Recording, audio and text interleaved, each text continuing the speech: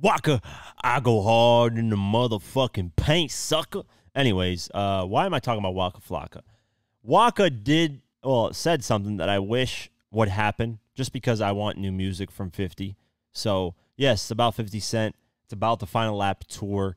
It's about Busta Rhymes and 50 Cent. So, Waka went to Twitter, or better known as, well, actually not better known, but Twitter, known as X now. So, it's kind of weird saying, hey, he went on the platform X to talk about something crazy. So, he said on Twitter, which I'm going to still call Twitter, the culture needs a joint album from Busta Rhymes and 50 Cent.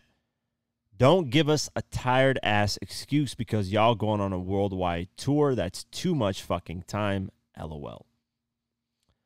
First off, I 100% agree. 50 Cent and Busta Rhymes, that would be the least expected collab album ever of all time for me personally. I just would have never expected that. But the only time they ever collabed was on that Ja Rule diss track. Halle Mary, maybe. On that title, I think it was that title. I don't exactly remember the title. But that was the only time they actually were on the same track together, recorded on the same track, dissing Ja Rule. That's it, though. Throughout all this time, they never hopped on a track together, which is interesting. But to get a joint album from them would be very, very unique and different. Would I be really excited for that? If I want a joint album from 50, it's Eminem and 50. That's what I want to join an album for. But I would obviously tune in. It's 50. I would go live. I would react to it. It's 50 Cent, man. I haven't got an album from that guy. And we haven't got an album from that guy in 2014, since 2014. So it's a long time, man. Damn near 10 years. So I would tune into anything relating to album and 50 Cent.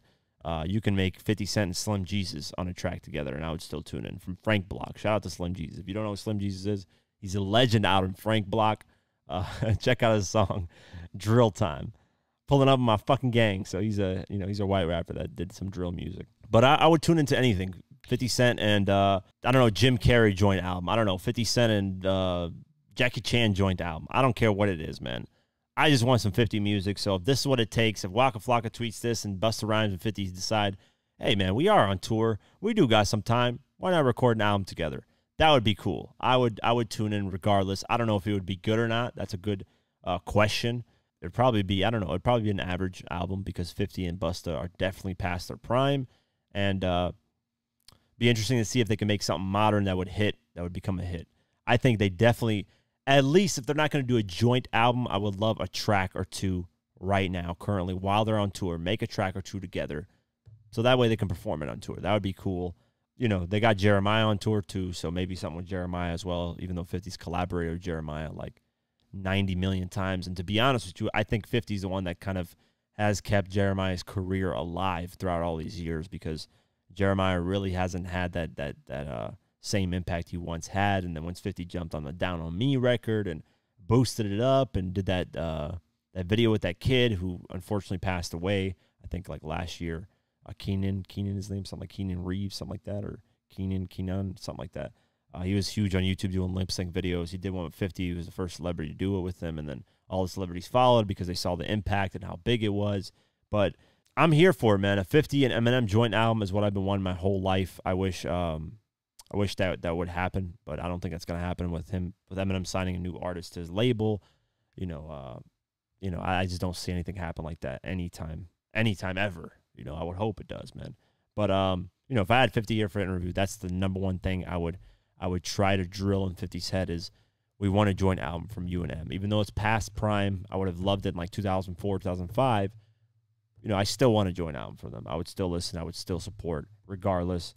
But yeah, a lot of people, I posted this on the Instagram just to kind of get people's responses.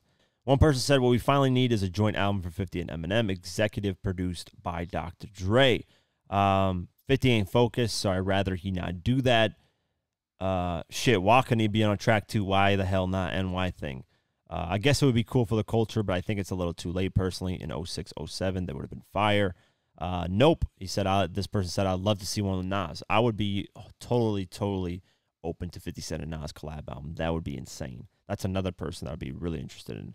Let's see what other people say. Nah, I'm good. Never been a big Busta fan. Why? This is fire, but would like M and 50, of course. Busta going to feature on a few. So, yeah, I think 50 can't rap no more. That shit gonna flop like a Flockby disc unless they remake. Nah, I don't think it's gonna flop. I